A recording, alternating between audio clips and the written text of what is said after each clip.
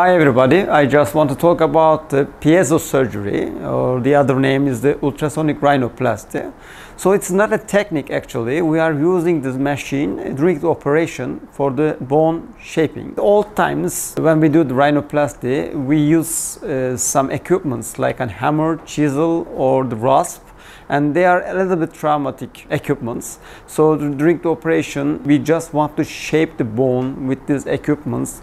It can sometimes may be traumatic. And with these equipments during the rhinoplasty, it may cause some damage to the soft tissue, damage to the bony part.